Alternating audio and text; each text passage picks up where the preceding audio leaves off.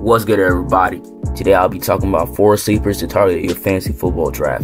Now without further ado, let's get into the video. Number 1, A.J. Dillon. A.J. Dillon is worth the target because he serves as a clear handcuff to Aaron Jones. Why is this important? Aaron Jones is 29, and this is the age where running backs start to decline.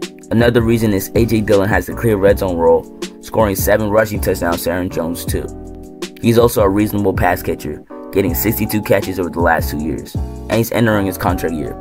He had a slight dip in production last year, but if Aaron Jones misses any time or starts to decline, A.J. Dillon will smash next year at his ADP. A.J. Dillon is an intriguing sleeper option.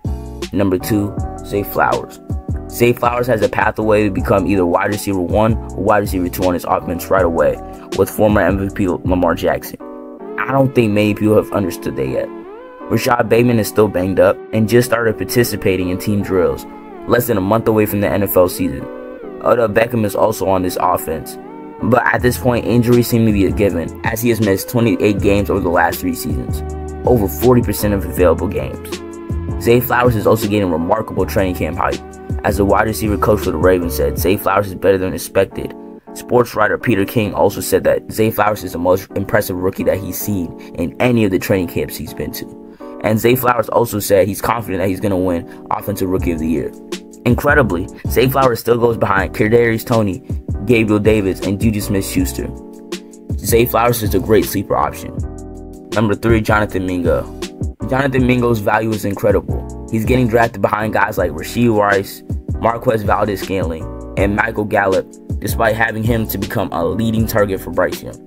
He's played most of the stats with Bryce Young in the preseason and has little competition, with his wide receiver competition being a 32-year-old Adam Thielen, who is coming off his worst season as a pro, and DJ Chark, who hasn't even eclipsed 800 yards since 2019. DJ Chark is also very injury prone, missing 19 games over the last 2 years. At his ADP, he has amazing potential, making him perfect for a sleeper selection. Number 4, Chigoziem Okonkwo. Now, a lot of people think the biggest sleeper for tight ends are guys like Dalton Kincaid, Juwan Johnson, or maybe even Jake Ferguson, but I have a different opinion. My biggest sleeper for tight end is Chigoziem Okonkwo. Chigoziem Okonkwo has very high upside, and that's because he was way more efficient than Austin Hooper last year, on less targets and less snaps. Okonkwo had 14 less targets than Hooper, and still had more yards and more touchdowns. This is because Chig averaged 3.3 yards per route run, which is number 1 in the NFL for a tight end. Now Austin Hooper is gone. This could allow Chigoziem to be a crazy value. Well, that's going to do it. If you enjoyed this episode, hit the like, share, and subscribe button. And that's going to do it for this episode. Peace.